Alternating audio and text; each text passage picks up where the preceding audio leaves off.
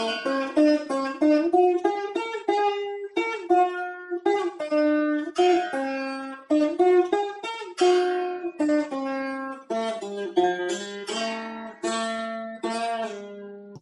నమ శాంతాయ దివ్యాయ సత్యధర్మస్వరూపిణే స్వానందామృతతృప్తాయ సుందరాయ నమో నమః. శతం చైకాచ హృదయస్య నాడ్యః తాసాం మూర్ధానమభినిసృతైకా తయోర్ధ్వమాయన్నమృతత్వమేతి విశ్వంగన్యాః ఉత్క్రమణే భవంతి. మనం కఠోపనిషత్తులో వాస్తవానికి ఏతావద్ అనుశాసనం అని ఎంత మాత్రమేనయ్యా నీకు చెప్పవలసినటువంటిది, నువ్వు తెలుసుకోవలసినటువంటిది అని క్రితం వారంలోనే ముగింపు వాక్యాల్లాగా చెప్పారు. ఏతావద్ అనుశాసనం అని అయిన తర్వాత మళ్ళీ ఏమిటండి ఇంకా చెప్తున్నారు అని అంటే, ఇక్కడ ఒక ఇబ్బంది ఉన్నది. లోకంలో ఏమిటంటే బ్రహ్మజ్ఞానులైనటువంటి వాళ్ళు బ్రహ్మైవసన్ బ్రహ్మాప్యేతి అన్నాం కాబట్టి వాడు బ్రహ్మమై బ్రహ్మాన్ని పొందుతున్నాడు, వాడే బ్రహ్మం అయిపోతున్నాడు అన్నాం, బాగుంది. మరి ఇంకా అనేక రకాల వాళ్ళు ఉన్నారు. పూర్తిగా ఉపాసన చెయ్యలేని వాళ్ళు, కర్మకాండల్లో ఉన్నవాళ్ళు, పంచాగ్ని విద్యోపాసకులు, ఇలాంటి వాళ్ళు లోకంలో ఉన్నారు.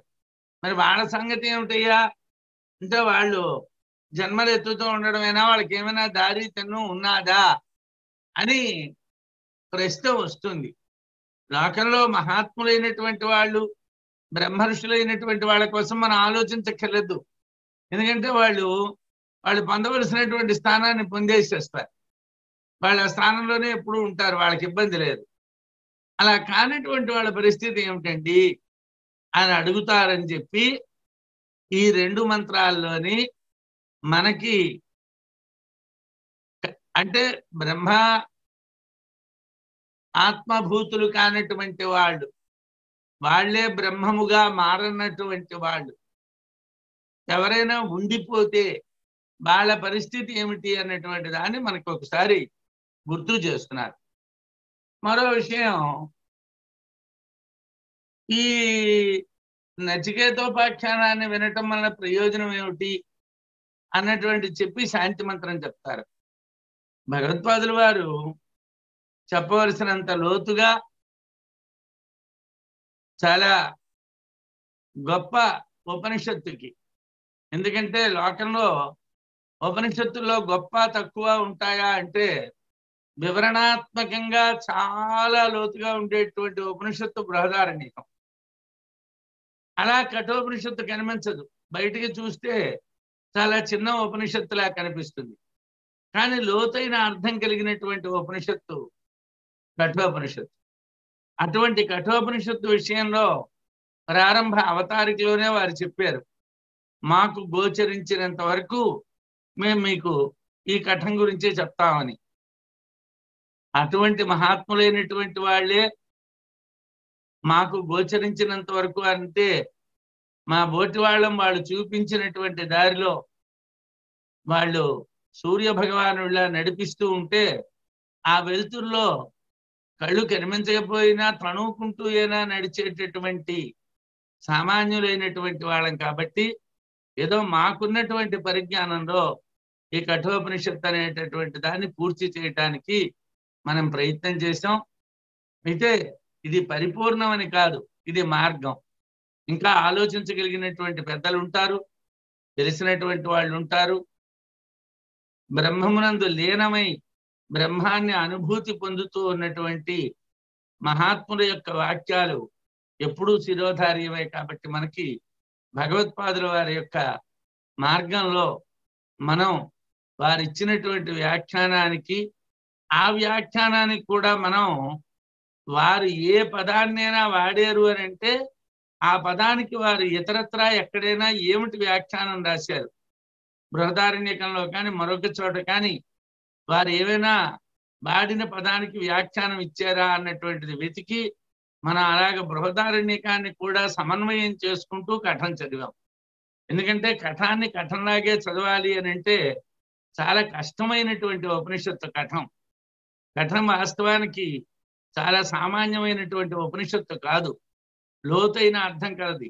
ఆ లోతైనటువంటి అర్థాలు మనకి తెలియాలి అని అంటే ఇక్కడ ఉన్నటువంటి పదాలకి మనకి తెలిసినటువంటి తెలుగు అర్థాలని చెప్పుకోవటం వలన అర్థం పరిపూర్ణంగా మనకి రాదు. కాబట్టి అంటే మనం ఎలా ప్రయత్నం చేసామంటే, ఒక వ్యాఖ్యానంలో ఒక పదం కాని వారు వాడారు అని అంటే ఆ పదాన్ని బృహదారణ్యకంలో ఎలా వ్యాఖ్యానం చేశారు, ఆ పదాన్ని ఇతరత్ర వారు ఏ రకంగా చెప్పారు అన్నటువంటిది వెనకాతలకు వెళ్ళి వాటిని కూడా తీసుకొని వచ్చి వీలున్నంత వరకు ప్రయత్నపూర్వకంగా మనం చదవడానికి ప్రయత్నం చేశాం. నా ప్రయత్నంతో పాటు డాక్టర్ గారు చాలా లోతైనటువంటి మననాలు కూడా వెనకాతలు చేయించుకుంటూ వచ్చి సుమారులో 13-14 మంత్రాలు ఇంకా వరకు తెచ్చారు. మరో 2-3 మంత్రాలతో వారు కూడా కథాన్ని పూర్తి చేసే పరిస్థితి వస్తుంది. అంటే ఇంత ప్రయత్నం మనం ఎందుకు చేస్తున్నాం అంటే, లోతైనటువంటి బ్రహ్మజ్ఞానాన్ని వినటమే కాదు, మననం చేయటమే కాదు, మనలో నిలబడేటట్టుగా చూసుకుందికి ప్రయత్నం చేయాలి అని చేశాం. ఈ ఉపనిషత్తు యొక్క ప్రయోజనం ఏమిటంటే, మనం బ్రహ్మజ్ఞానాన్ని పొందాలి అన్నటువంటిది. అటువంటి స్థితికి నా సహాధ్యాయులందరూ కూడా చేరాలి అని నేను కోరుకుంటూ ఈ మంత్రానికి అర్థాన్ని చూద్దాం. శతంచ ఏకాచ హృదయస్య నాడ్యః తాసాం మూర్ధానం అభినిశ్రుత ఏకాతయా ఊర్ధ్వం ఆయన్ అమృతత్వమేతి విశ్వం అన్యాః ఉత్క్రమణే భవంతి.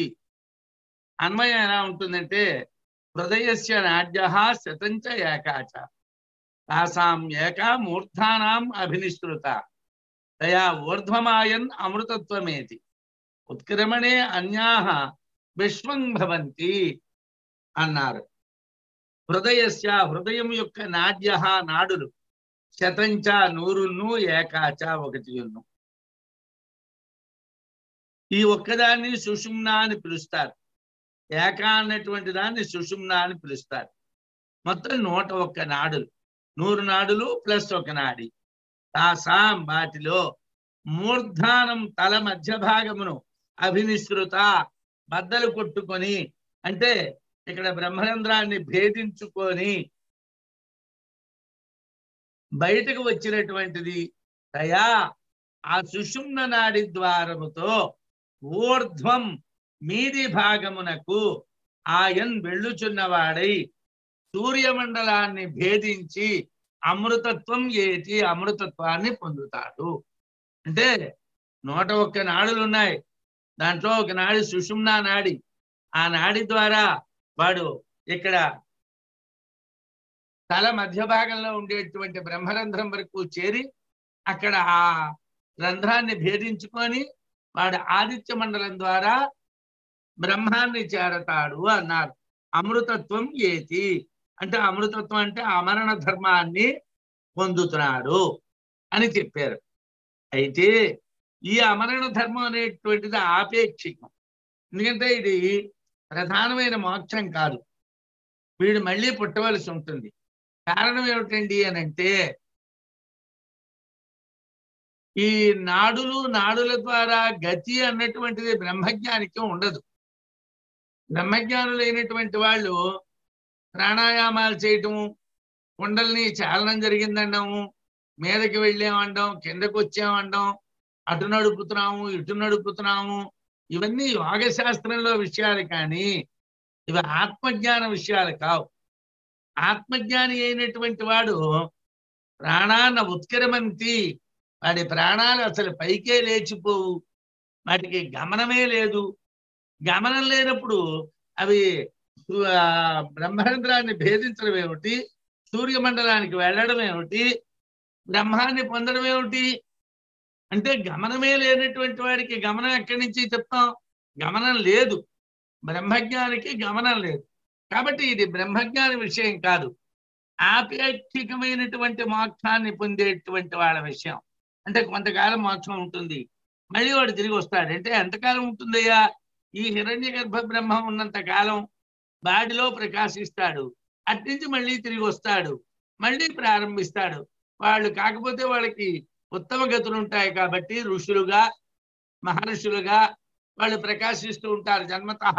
ఎందుకంటే వాళ్ళు పూర్వమైనటువంటి కర్మలు లేని వాళ్ళు కాబట్టి వాళ్ళకి భౌతికమైనటువంటి ఆది భౌతికమైనటువంటి సుఖ దుఃఖాలు లేవు కాబట్టి వాళ్ళు డైరెక్ట్ గా మహర్షులుగాను బ్రహ్మర్షులుగాను ప్రకాశిస్తూ ఉంటారు.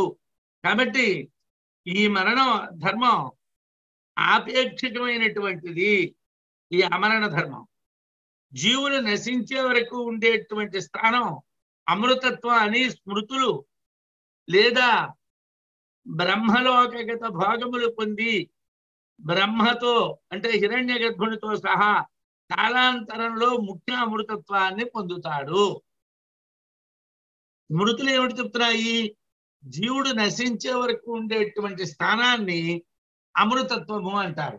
అన్ని జీవులు నశించిపోయేంత వరకు కూడా వాడు హిరణ్య గర్భ బ్రహ్మముతో ఉంటాడు. హిరణ్య గర్భ బ్రహ్మముతో సహా వాడు బ్రహ్మత్వాన్ని పొందుతాడు, అమృతత్వాన్ని పొందుతాడు.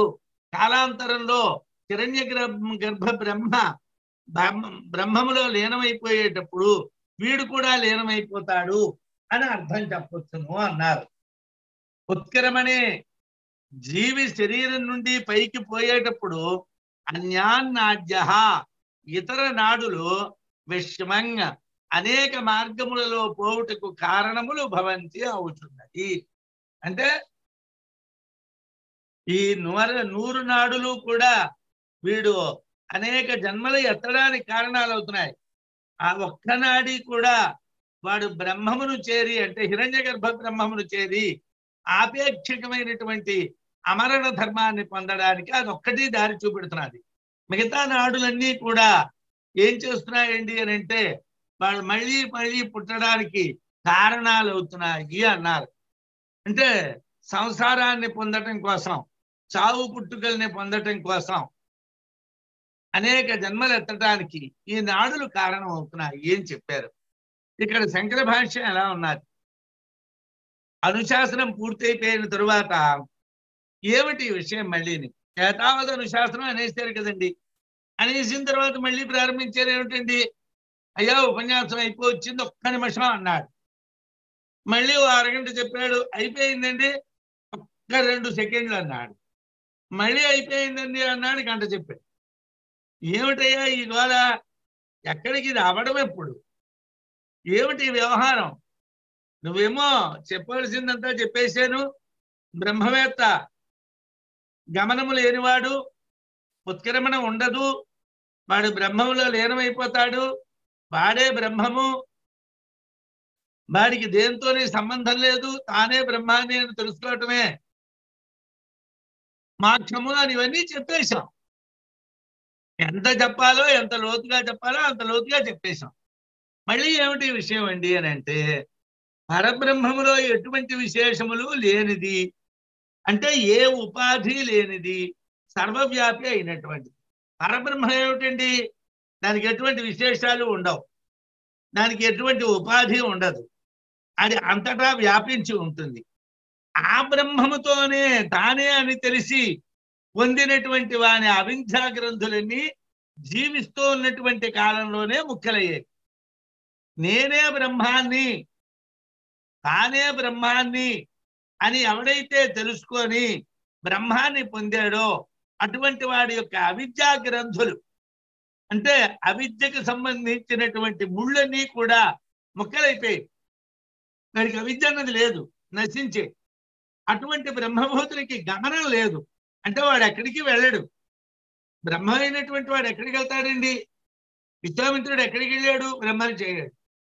గౌతముడు ఎక్కడికి వెళ్ళాడు? బ్రహ్మని చేయడు. వశిష్ఠుడు ఏమిటి? బ్రహ్మర్షి.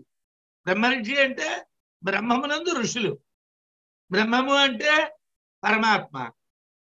వాళ్ళకి ప్రత్యేకించి నాకు ఇది ఉన్నది, ఇది లేదు, ఇలా ఉన్నది, ఇలా లేదు, వాళ్ళకి ఏ రకమైనటువంటి అవిద్యా విషయాలు లేవు.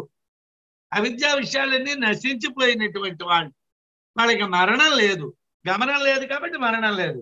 అంటే ఏమండి నేను చనిపోతానేమో, నేను చనిపోతానేమో, 2 రోజులకు ఒకసారి డాక్టర్ గారికి ఫోన్ చేసి, అయ్యా ఎందుకో గుండె అట్నుంచి ఇటు తిరుగుతున్నది, ఇటు నుంచి అటు తిరుగుతున్నది, గుండె ఎటు తిరగలేదు, తిరిగినా ఉంది అనుకోండి, మరి మనం డాక్టర్ గారికి చెప్పడానికి ఉంటాం, ఎవరో చెప్పాలి అయ్యా ఇలా తిరిగిందని.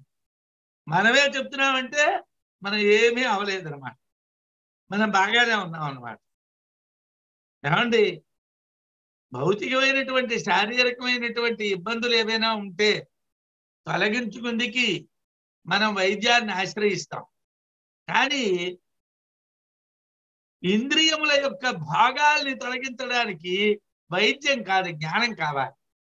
ఇంద్రియాలు భోగాలకు అలవాటు పడిపోయి ఆ భోగాల నుంచి బయటికి రాలేక అవిద్యతో ఆ భోగాలే నిత్యం అనుకుంటూ వాటితో కొట్టుమిట్టాడుతూ ఉంటుంది. దాని నుంచి బయటికి రావాలి. దాని నుంచి బయటికి రావడానికి జ్ఞానం కావాలి. కాబట్టి ఆత్మజ్ఞాని అయినటువంటి వాడు చనిపోవటము అన్నటువంటి ప్రశ్నే లేదు. నా ప్రాణ ఉత్కరమంతి బ్రహ్మైవసం బ్రహ్మాప్యేతి, వాడికి మరణం లేదు. బృహదారణ్యకంలో నతస్య ప్రాణ ఉత్కరమంతి బ్రహ్మైవసం బ్రహ్మాప్యేతి అనటం వలన ఆ బ్రహ్మవేత్త ప్రాణములు పైకి లేచిపోవు అని చెప్పారు. అతడు బ్రహ్మమయ బ్రహ్మయై వాడే బ్రహ్మమైపోయి బ్రహ్మాన్ని పొందురు అని చెప్పటం వలన అత్ర బ్రహ్మ సమస్మృతే అని ఈ ఉపనిషత్తులో చెప్పడం వలన బ్రహ్మభూతునికి గమనం లేదు, మృత్యువు లేదు, ఇక్కడే అమృతుడు. వాడు ఈ శరీరంతోనే మన మధ్యనే వాడు అన్ని పనులు చేస్తూనే అమృతత్వాన్ని కలిగి ఉంటాడు. ఏ ఇంద్రియాలకి కూడా ఏ రకమైనటువంటి అవిద్యలు అంటావు. నేను ధనవంతుడని కానీ, నేను విద్యావంతుడని కానీ, నేను బలవంతుడని కానీ, నేను సమర్థుడని కానీ, నేను అసమర్థుడని కానీ ఎటువంటి అవిద్యా లక్షణములు కూడా అంటావు. అవిద్యా లక్షణాలు అంటావు కాబట్టి వాడికి గమనం లేదు, మృత్యువు లేదు. వాడు ఇక్కడే అమృతుడు, ఈ లోకంలోనే వాడు అమృతుడు. అయితే ఇంకా రెండు విధానాల వాళ్ళు ఉన్నారు.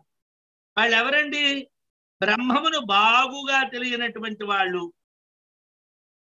పంచాగ్ని విద్యోపాసకులు హిరణ్య గర్భ బ్రహ్మలోకమును పొందుతారు. రెండు రకాల వాళ్ళు ఉన్నారండి. ఒకళ్ళు ఎవరండి అని అంటే వాళ్ళకి బ్రహ్మం బాగా తెలియదు. అంటే బ్రహ్మం బాగా తెలియదు అంటే అవిద్యా లక్షణాలు ఉన్నాయి, వాళ్ళలో అవిద్యా లక్షణాలు ఉన్నాయి. వాళ్ళు పంచాగ్ని విద్యల్ని ఉపాసిస్తూ ఉంటారు.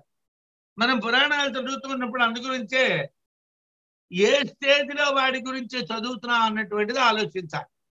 అంటే ఇప్పుడు మనం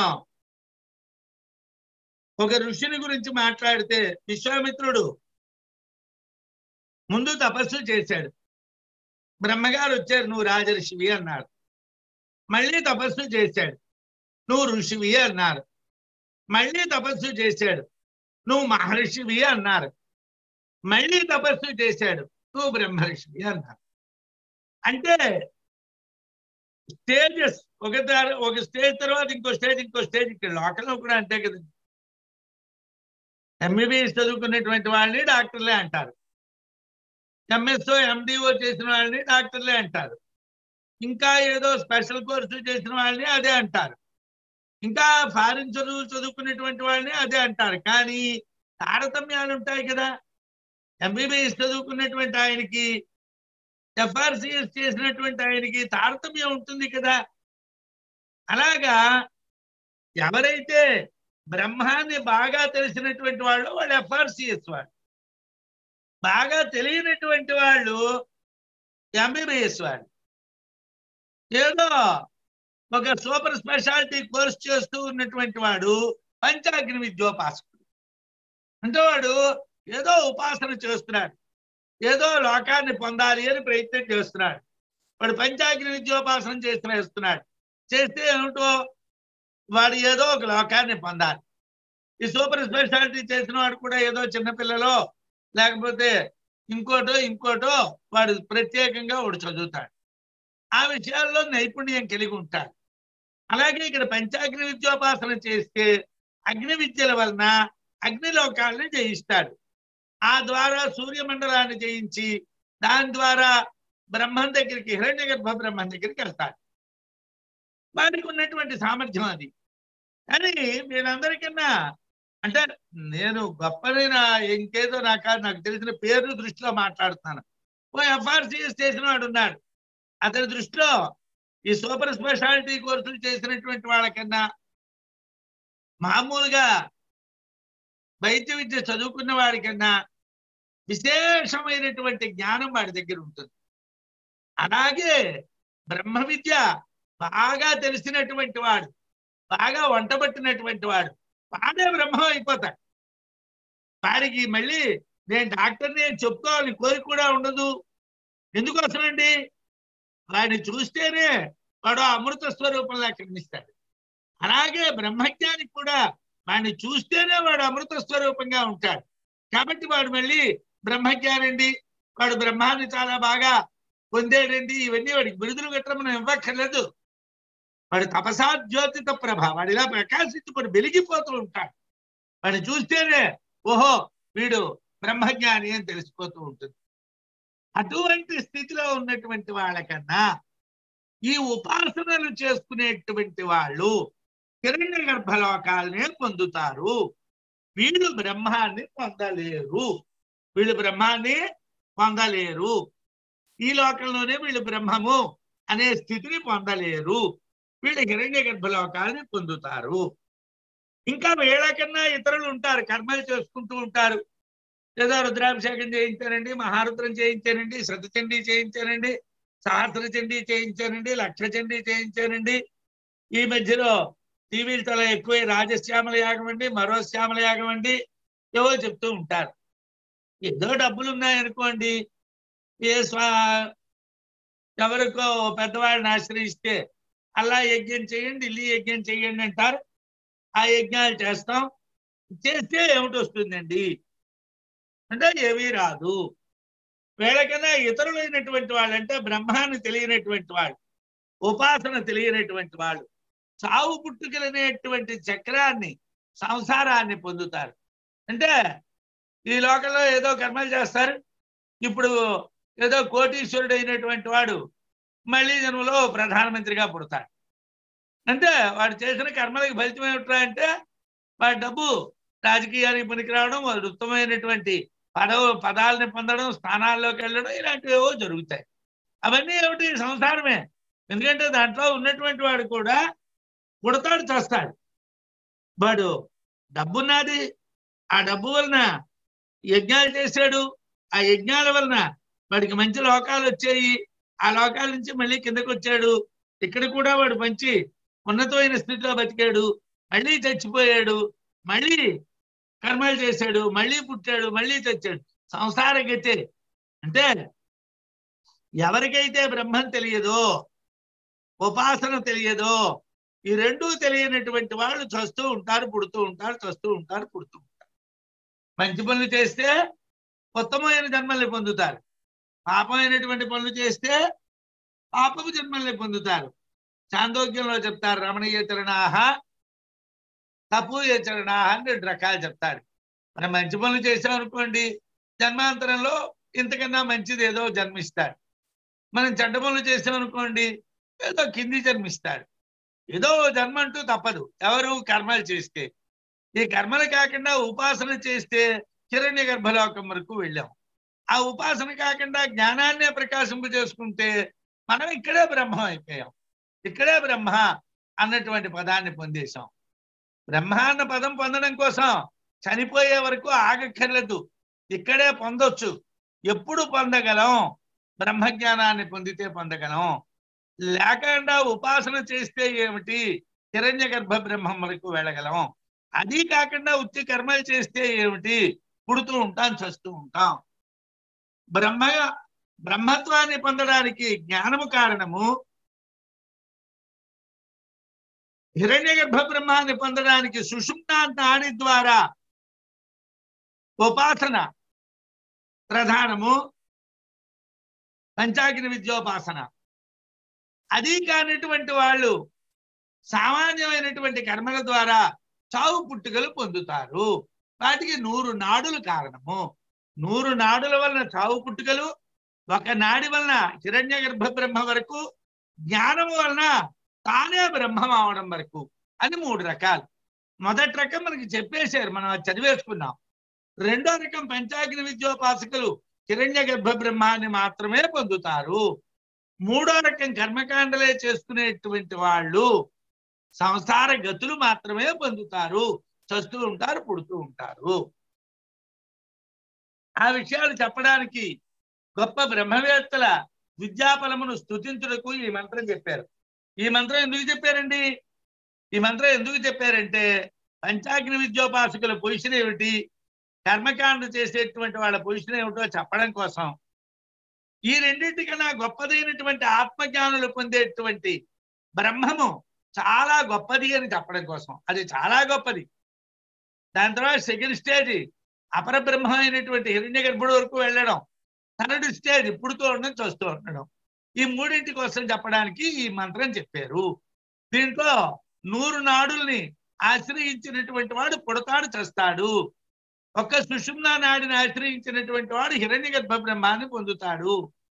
అలా కాకుండా ఇందుకు పూర్వం చెప్పినటువంటి విధంగా బ్రహ్మజ్ఞానాన్ని పొందినటువంటి వాడు బ్రహ్మాన్ని పొందుతాడు. నచికేతుడు అగ్ని విద్య గురించి కూడా ప్రశ్నించాడు. ఆచార్యుడైనటువంటి మృత్యువు నచికేతునికి అగ్ని విద్య గురించి కూడా చెప్పాడు. దాని ఫలప్రాప్తి ప్రకారం చెప్పడం కూడా చేయాలి కనుక మంత్రం ప్రారంభించారు. ఈ మంత్రం ఎందుకు ప్రారంభించారయ్యా? నచికేతుడు వేసినటువంటి ప్రశ్నల్లో మా తండ్రి గారి యొక్క అనుగ్రహం, రెండోది అగ్ని విద్య, మూడోది బ్రహ్మ విద్య. కాబట్టి ఇక్కడ అగ్ని విద్యని గురించి చెప్పడం జరిగింది, నచికేతుడు వినడము జరిగింది. దాని యొక్క ఫలితం చెప్పడం కూడా అయిపోతుంది. కాబట్టి ఆ పంచాగ్ని విద్యోపాసకులు హిరణ్య గర్భలోకం వరకు వెళ్తారు అన్న విషయం చెప్పేశారు. ఈ విషయాల్లో పురుషుని హృదయం నుండి వచ్చినటువంటి నాడులు 100 మరియు సుషుమ్న అనేటువంటి ఒక నాడి ఉన్నాయి. వాటిలో సుషుమ్న అనేటువంటి నాడి తల మధ్య భాగాన్ని ముక్కలు చేసుకొని బయటకు వస్తుంది. ఉపాసకుడు అంతకాలంలో అంటే చిట్ట చివరి సమయంలో హృదయంలో ఆత్మను వశం చేసుకొని ఆ సుషుమ్న నాడితో కలపాలి. అంటే ఉపాసకులైనటువంటి వాళ్ళకి ఈ నాడుల్ని నడిపించడం కుండలిని యోగం అంటారు. కుండలిని దగ్గర నుంచి సహస్రారం వరకు నడపడం. ఆ నడపడంలో హృదయం దగ్గరికి వచ్చేసరికల్లా ఆత్మని వశంలో ఉంచుకొని ఆ సుషుమ్న నాడితో దాన్ని కలిపినట్టుగైతే ఆ నాడితో అది మీదకి వెళ్ళి ఆదిత్య మండలం ద్వారా అమృతత్వం ఆపేక్షికమైనటువంటిది పొందుతాడు. అంటే ఆ నాడితో, ఆ సుషుమ్న నాడితో ఆత్మ అనుసంధానం అయితే అలాగా అది సహస్రారంలో ఇక్కడ బ్రహ్మరంధ్రంలో ముక్కలు చేసుకొని ఆ బ్రహ్మరంధ్రాన్ని ముక్కలు చేసుకొని అది బయటికి వెళ్ళి ఆదిత్య మండలంలో ప్రవేశించి అది హిరణ్య గర్భ బ్రహ్మాన్ని పొందిస్తుంది. దాన్ని ఆపేక్షికమైనటువంటి మోక్షము అంటారు, అమృతత్వము అంటారు. ఆభూత సంప్లవం స్థానం అమృతత్వం హి భాష్యతే. స్మృతులు చెప్తున్నాయి ఏమిటి? ఆభూత సంప్లవం స్థానం, అన్ని జీవులు నశించడం వరకు ఉండేటువంటి స్థితిని అమృతత్వము అంటారు. అంటే ఇలా పంచాగ్ని విద్యోపాసన చేసి సుషుమ్న నాడి ద్వారా ఆత్మని దానితో కలిపి ఆ బ్రహ్మ రంధ్రం దగ్గర భేదించుకొని ఆదిత్య మండలంలో ప్రవేశించి హిరణ్య గర్భ బ్రహ్మలోకానికి వెళ్ళేటటువంటి వాడు అన్ని జీవరాశులు నశించిపోయే వరకు కూడా హిరణ్య గర్భలోకంలో ఉంటాడు, హిరణ్య గర్భ బ్రహ్మ యొక్క లోకంలో ఉంటాడు. అందువల్ల అన్ని జీవులు నశించే వరకు హిరణ్య గర్భ బ్రహ్మలోకంలో ఉంటాడు. ఇంకో అర్థం కూడా చెప్పొచ్చునండి. ఏమిటండి అని అంటే, అలా ఉపాసన చేసినటువంటి వాడు హిరణ్య గర్భ బ్రహ్మతో కలిసి బ్రహ్మలోకగతాలైనటువంటి అనుపములైనటువంటి అనేక భాగాలను పొంది, అంటే ఆ బ్రహ్మలోకంలో ఉండేటువంటి భాగాలు చాలా రకాలైనటువంటి బ్రహ్మలోక భాగాలని పొంది హిరణ్య గర్భ బ్రహ్మతో కలిసి ఉండి కాలాంతరంలో ఆ హిరణ్య గర్భ బ్రహ్మతోనే ముఖ్యమైనటువంటి అమృతత్వాన్ని పొందుతాడు, బ్రహ్మాన్ని పొందుతాడు. అంటే ఇప్పుడు మనం సాయంకాలం 1 గంట ఖాళీగా ఉన్నాం. ఈ ఖాళీగా ఉన్నటువంటి సమయం ఉపనిషత్తు చదువుకుని వినియోగించవచ్చు, పురాణం చదవటానికి వినియోగించవచ్చు, లేదా ఏదైనా ఇతరమైనటువంటి జ్ఞాన విషయాన్ని తెలుసుకుందుకు వినియోగించవచ్చు. శ్రవణం కోసం కానీ లేకపోతే పఠనం కోసం కానీ వినియోగించవచ్చు. ఇవి కాకుండా టీవీ చూడటం కోసం వినియోగించవచ్చు, రోడ్డు మీద తిరగడం కోసం వినియోగించవచ్చు, ఎవరితోనైనా అనవసరమైనటువంటి సంభాషణ కోసం కూడా వినియోగించవచ్చు. ఏమండి, ఈ అగ్ని విద్యోపాసన చేసినటువంటి వాళ్ళు బ్రహ్మలోకానికి వెళ్తే వాళ్ళకి లాభం ఏమిటండి అని అంటే, ఈ పనికిరాని కాలక్షేపాలు కాకుండా బ్రహ్మ విషయకమైనటువంటి కాలక్షేపమే అక్కడ ఉంటుంది. కాబట్టి బ్రహ్మలోకంలో హిరణ్యగర్భ బ్రహ్మతో కలిపి అక్కడ అనుభవం అయ్యేటువంటి భోగాలు అంటే అనేకములైనటువంటి వేదముల యొక్క, ఉపనిషత్తుల యొక్క, లేకపోతే శాస్త్రముల యొక్క అర్థములను బాగుగా ఆకలింప చేసుకొని ఆ హిరణ్య గర్భతో బ్రహ్మతోనే కలిసి కొంతకాలం తరువాతను ముఖ్యమైనటువంటి అమృతత్వానికి వెళ్ళొచ్చు. అంటే ఎక్కడ డైరెక్ట్ గా బ్రహ్మజ్ఞానాన్ని పొందినవాడు ఇక్కడే బ్రహ్మర్షి, ఇక్కడ డైరెక్ట్ గా బ్రహ్మజ్ఞానం పొందనటువంటి వాడు ఉపాసన ద్వారా హిరణ్య గర్భలోకంలోకి వెళ్ళి అక్కడ హిరణ్య గర్భ బ్రహ్మముతో పాటు ఉండి అక్కడ ఆ జ్ఞానాన్ని వృద్ధి పొందించుకొని తరువాతి కాలంలో ఆ హిరణ్య గర్భ బ్రహ్మతో పాటు ఈయన కూడా ముఖ్యమైనటువంటి బ్రహ్మమునందు లీనమైపోవచ్చును అని తెలుసుకోమన్నాడు.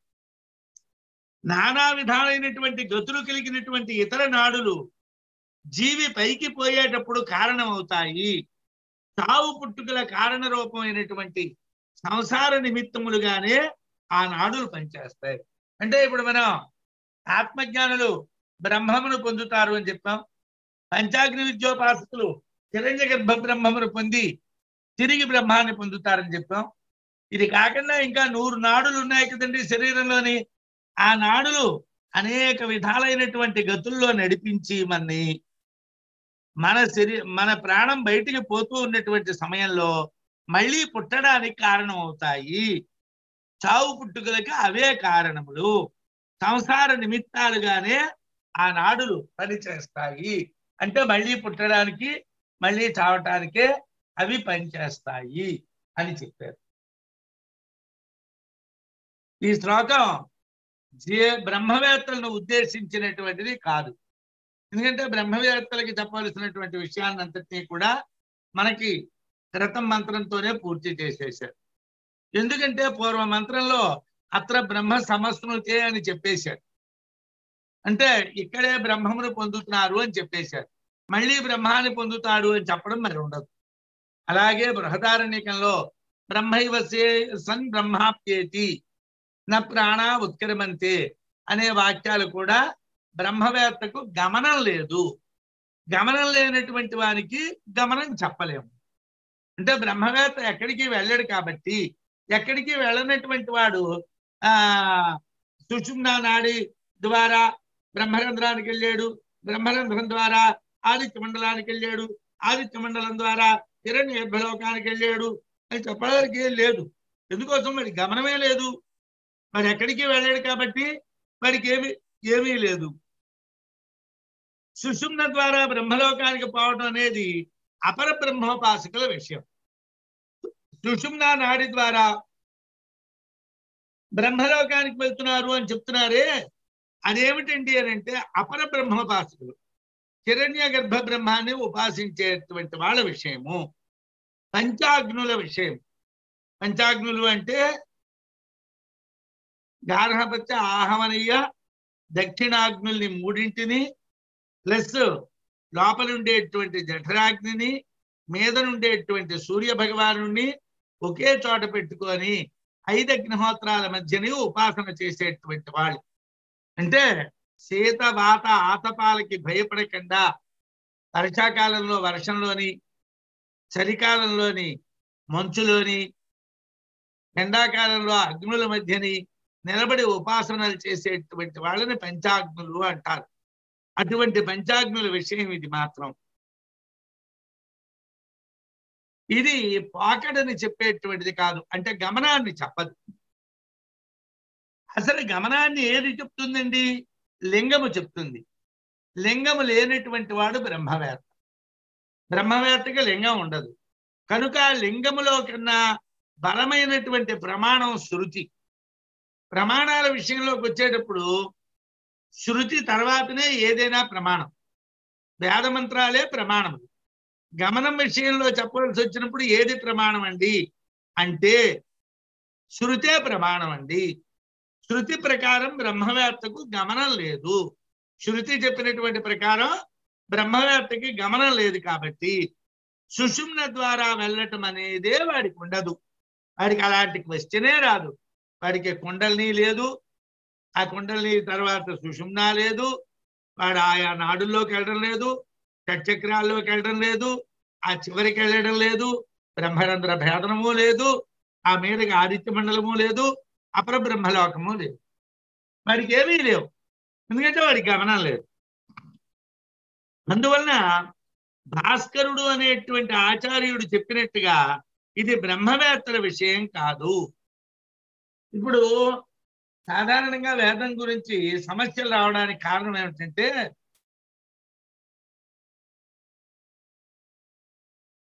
ఏకభాగమైనటువంటి దాన్ని అంగీకరించడం.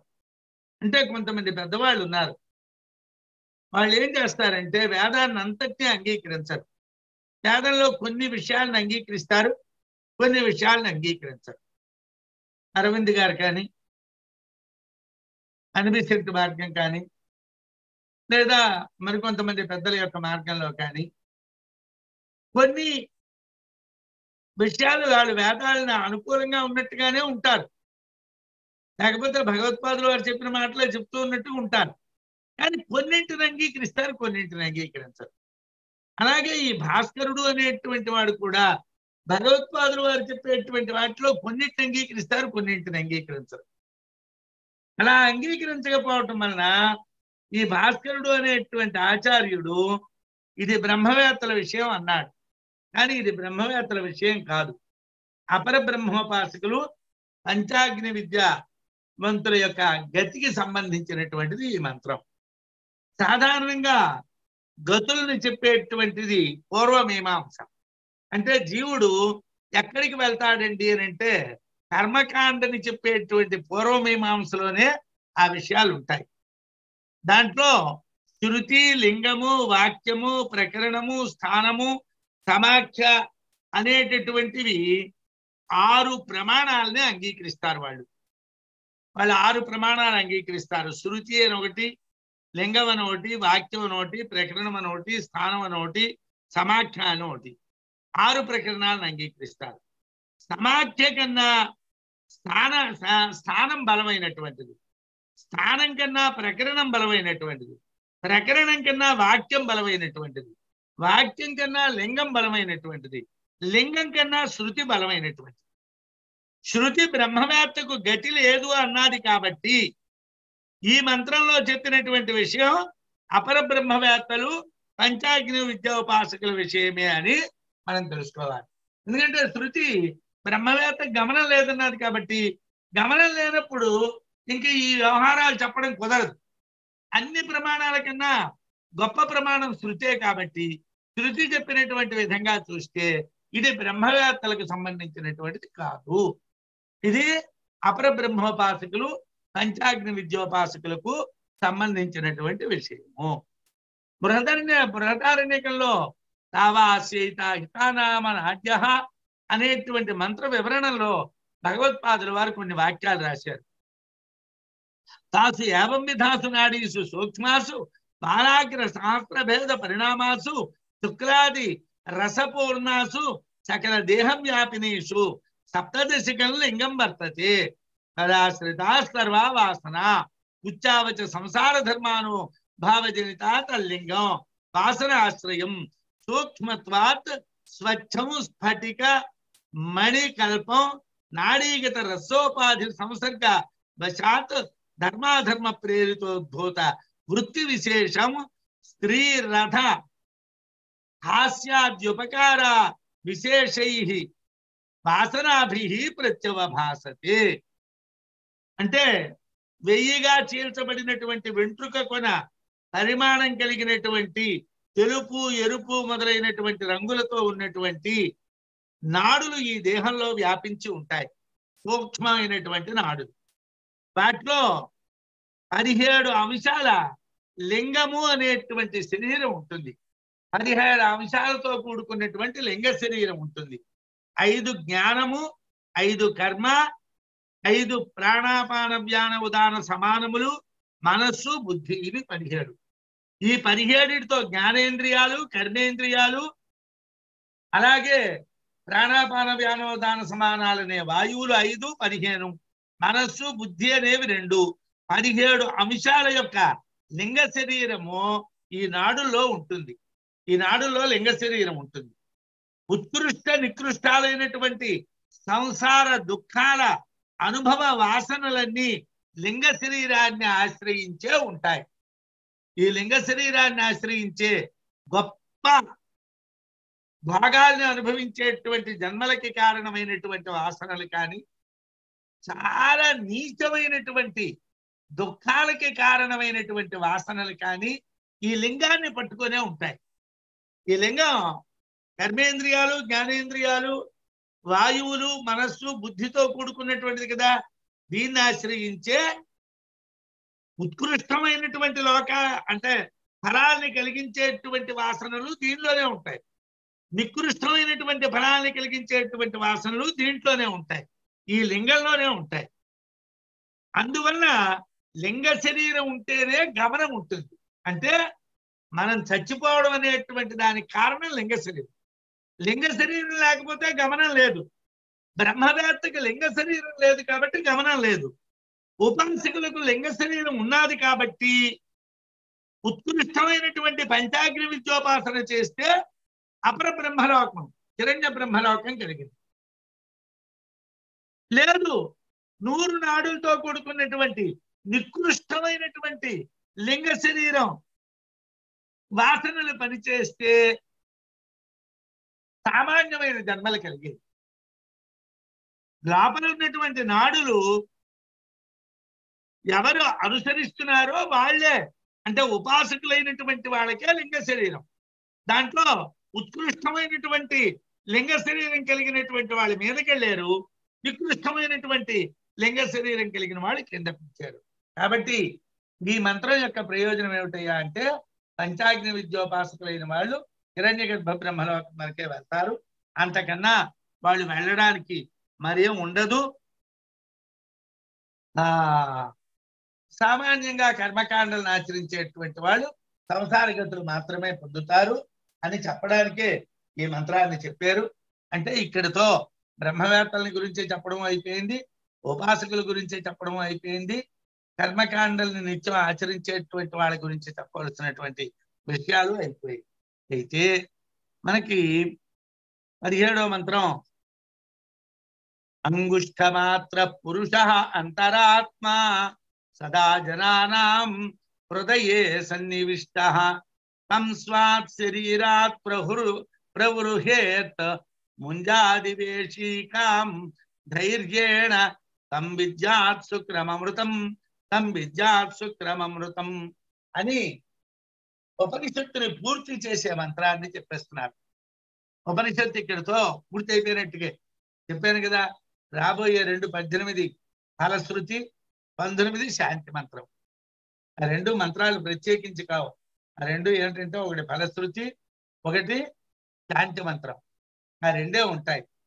ఇక్కడ పదచ్ఛేదం అంగుష్ఠమాత్ర పురుష అంతరాత్మ సదా జనానాం హృదయే సన్నివిష్టః తం స్వాత్ శరీరాత్ ప్రవృహేత్ ముంజాత్ ఇవ ఈశీకాం ధైర్యేణ తం విద్యాత్ శుక్రం అమృతం ఇది. అన్వయం అంతరాత్మ అంగుష్ఠమాత్ర పురుష జనానాం హృదయే సదా సన్నివిష్టః ముంజాత్ ఇషీకాం ఇవ ధైర్యేణ స్వాత్ శరీరాత్ తం ప్రభృహేత్ తం శుక్రం అమృతం విద్యాత్ తం శుక్రం అమృతం విద్యాత్. అంటే ఇప్పుడు చెప్తూ ఉన్నటువంటిది మొత్తం వల్లిని పూర్తి చేయటానికి ఉద్దేశించినటువంటి మంత్రం. అంతరాత్మ, లోపలుండేటువంటి ఆత్మ. అంగుష్ట మాత్ర పురుష, బొటన వ్రేలుపాటి పరిమితం కలిగినటువంటి పురుషుడు. జనానాం హృదయే, జనుల యొక్క హృదయంలో సదా సన్నివిష్ట, అన్ని సమయముల యందు కూడా ఉంటాడు. ముంజాత్, వంత దుబ్బు నుండి, ఇషీకాం ఇవ, మొవ్వును తీసేటటువంటి విధంగా, ధైర్యేన, అంటే ఎటువంటి ప్రమాదము లేకుండా అప్రమాదంగా. ఎందుకంటే వంత దుబ్బు ముళ్లతో కూడుకో ఉంటుంది. ఆ ముళ్లతో కూడుకున్నటువంటి దుబ్బు మట్టల్ని బయటికి లాగాలి, ఆ కాండాన్ని ముక్కలు చేయాలి, లోపల ఉన్నటువంటి మొవ్వును తీయాలి. కొద్దిగా ఇబ్బంది. ఎందుకంటే ఏమాత్రం పొరపాటుని ఆ ముళ్ళు తగిలినా దెబ్బలు తగులుతాయి. అదే కాకుండా ఆ వంత దుబ్బుకు ఉండేటటువంటి పాలు కాని కళ్ళల్లో పడ్డట్టుగా అయితే కళ్ళు పోతాయి. ఎంత ప్రమాదం అంటే అంత ప్రమాదం. కాబట్టి భగవత్పాదుల వారు అప్రమాదంగా అన్నారు. అంటే ఏమాత్రం ఏమరపాటు లేకుండా, అంటే ఆ పాలు కంట్లో పడకుండా, చూడకుండా పని చేయలేము. చూస్తే పొరపాటున ఆ పాలు పడిపోతే కళ్ళు పోతాయి. చేత్తో పట్టుకోకపోతే తీయలేము.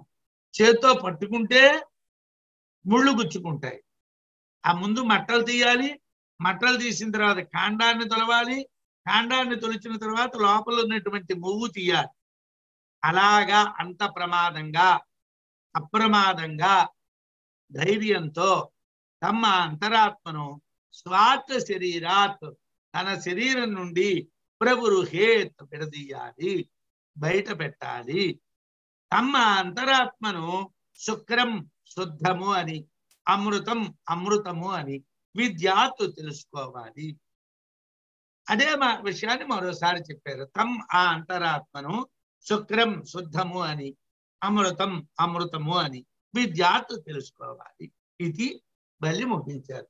అయితే శంకర భాష్యం ఇప్పుడు మొత్తం బలి అర్థాన్ని ఉపసంహరించడానికి చెప్తున్నారు. శంకర వారి భాష్యంలో చెప్తున్న మాట ఇప్పుడు మొత్తం బలి అర్థాన్ని ఉపసంహరించడానికి చెప్తున్నారు. జనులకు సంబంధించినటువంటి హృదయాల్లో ఇంతకు ముందు వ్యాఖ్యానం చేయబడినటువంటి విధంగా అంగుష్ట మాత్ర పురుషుడైనటువంటి అంతరాత్మ ఉంటుంది. మనం ఈ కఠోపనిషత్తులో చాలా లోతుగా అంగుష్ట మాత్రమైనటువంటి పురుషుడు అంటే ఏమిటి, ఎక్కడ ఉంటాడు, ఎలా ఉంటాడు అన్నటువంటిది చాలా లోతుగా మనం చదువుకున్నాం. ఆ విషయాలన్నీ భగవత్పాదుల వారు మనకు చెప్పారు. అదే విషయాన్ని మరోసారి గుర్తు చేస్తున్నారు. జనులకు సంబంధించినటువంటి హృదయాల్లో ఇంతకు ముందు మేము వ్యాఖ్యానం చేసినట్టుగా అంగుష్ట మాత్రమైనటువంటి పురుషుడు అంతరాత్మగా ఉంటాడు. ఆ అంగుష్ట మాత్ర అంతరాత్మను తన శరీరం నుండి పైకి తేవాలి.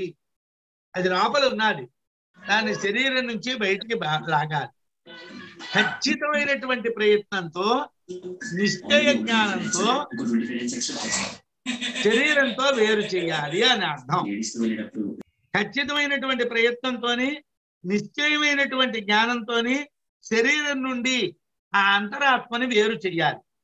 ఎలా వేరు చేయాలండి అని అంటే, వంత దుబ్బులో నుండి లోపల ఉండే మొవ్వును ధైర్యంతో అప్రమాదంగా ఊడ పెరికినట్లు నిష్కర్షతో నిశ్చయ జ్ఞానంతో విడదీయాలి.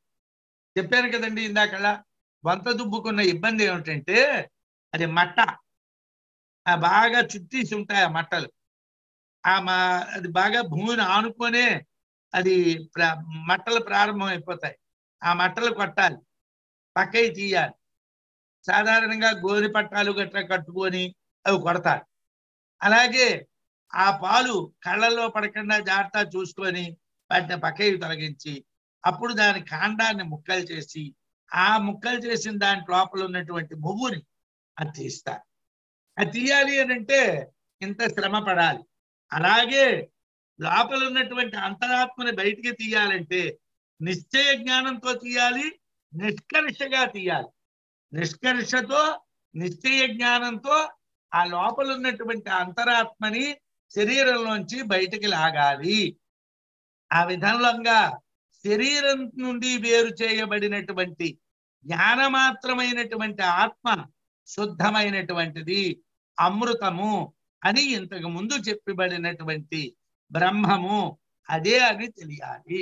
ఏమండి, అది ఏమిటండి? ఆ అంతరాత్మ ఏమిటండి? మేము ఇంతకు ముందు చెప్పినటువంటి బ్రహ్మము అదే. బ్రహ్మము బ్రహ్మము బ్రహ్మము ఆత్మ అన్నాం కదా, అదేనయ్యా అది. అదేమిటయ్యా? అమృతమయ్యా. అదేమిటయ్యా? శుద్ధమయ్యా. శుక్రం శుద్ధం. శుక్రం అంటే శుద్ధమైనటువంటిది, అమృతమైనటువంటిది. దానికి నశించే గుణాలు ఏవి లేవయ్యా. అటువంటిదయ్యా ఆ బ్రహ్మం. ఇంతకు ముందు మేము చెప్పినటువంటిదే. ఈ వల్లిలో అన్ని వల్లుల్లోని కూడా ఆ విషయాన్ని నీకు మాటి మాటికి చెప్పాం. అదే లోపల ఉంటుంది. దాన్నే బయటికి అప్రమాదంగా జాగ్రత్తగా తీయాలి. శరీరం నుండి వేరు చేయబడినటువంటి అంతరాత్మ చిన్మాత్రమైనటువంటిది, అంటే జ్ఞానమాత్రమైనటువంటిది. శుక్రము అంటే శుద్ధమైనటువంటిది. అమృతము అంటే ఇంతకు ముందు చెప్పబడినటువంటి విధంగా బ్రహ్మమైనటువంటిది. ఆత్మ బ్రహ్మము, ఆత్మ శుద్ధము, ఆత్మ చిన్మాత్రము. ఇలాగా 2 సార్లు ఈ విషయాన్ని మనం అర్థం చేసుకోమని, 2 సార్లు తం విద్యాత్ శుక్రం అమృతం అని ఎందుకు అన్నారండి అంటే, ఇక్కడితో ఈ కఠోపనిషత్తు పూర్తి అయిపోయింది. అంటే శుక్రమైనటువంటి శుద్ధమైనటువంటి అమృతమైనటువంటి చిన్మాత్ర స్వరూపమైనటువంటి బ్రహ్మమైనటువంటి ఆత్మ విషయాన్ని బోధించడం అనేటువంటిది నచికేతుడు మృత్యువు నచికేతుడికి పూర్తి చేశాడు. ఇక్కడతో గురు శిష్యుల యొక్క విద్యా కార్యక్రమం పూర్తయింది. తరువాతి మంత్రంలో ఏమిటి చెప్పాలండి? ఫలాన్ని. ఆ తరువాతి మంత్రంలో శాంతి. అంటే ఇక్కడతో గురువు గారు శిష్యుడికి చెప్పవలసిందంతా చెప్పారు. ఇంకా శిష్యుడు అప్రమాదంగా ఆత్మని ఉద్ధరించుకున్నట్టుగైతే వాడు బ్రహ్మం అయిపోతాడు. ప్రమాదంతో ఆత్మ ఉద్ధరించుకోలేకుండా ఇంద్రియాల్లో పడిపోతే ఇబ్బందులు పడతాడు. అది వాడు చేసుకోవాల్సిన పని. శిష్యుడిని ఈ రకంగా నువ్వు చేసుకొని ఆయన ఇలా చేసుకుంటే ఇలా ఉంటుంది అని ప్రతిబోధనం చేసేసినాం. మృత్యువు పూర్తి చేశారు. ఈ రకంగా మనం నచికేతునికి మృత్యువు ఉపదేశించినటువంటి కఠోపనిషత్తులో విషయానికి సంబంధించినటువంటి భాగాన్ని అంతటినీ కూడా పూర్తి చేసుకోవడం. వల్లి పూర్తి అయిపోయింది అని చెప్పడానికి 2 సార్లు చెప్పారన్నారు. ఆ విధంగా మనం చెప్పుకోవడం జరిగింది. మీకు నేను ఇంతకు ముందే చెప్పినట్టుగా వాస్తవంగా ఇంతేనా, మీరు చెప్పిందేనా, ఇంకా ఏమైనా ఉన్నదా, ఇంకా చెప్పవలసింది ఉన్నదా అంటే బ్రహ్మజ్ఞానం చెప్పేది కాదు, అనుభవించేది. కాబట్టి ఎవరికి వారు మనం తెలుసుకుంటూ ఉన్నటువంటి విషయాల్ని అంతర్గతంగా వినియోగం చేసుకొని అమృతత్వాన్ని పొందడానికి ప్రయత్నం చేయాలి. విద్యలకి ఫలితం ఏమిటంటే జ్ఞానాన్ని పొందడం. మనం విద్యా ప్రయత్నం చేసాం. ఈ ప్రయత్నం వల్ల పొందవలసినటువంటి ఫలితం జ్ఞానం మనలో ప్రకాశించి మన యందు అమృతత్వం కలగాలి. మన సహాధ్యాయులందరికీ కూడా ఆ రకమైనటువంటి అనుగ్రహాన్ని ఆ ఉపనిషత్ పురుషుడు, ఔపనిషద్ పురుష అంటారు. ఉపనిషత్ స్వరూపమైనటువంటి పురుషుడు మనందరికీ అనుగ్రహించాలని వేడుకుంటూ మళ్ళీ వారం ఫలశ్రుతిని శాంతి మంత్రాన్ని చెప్పుకుందాం. శరణం.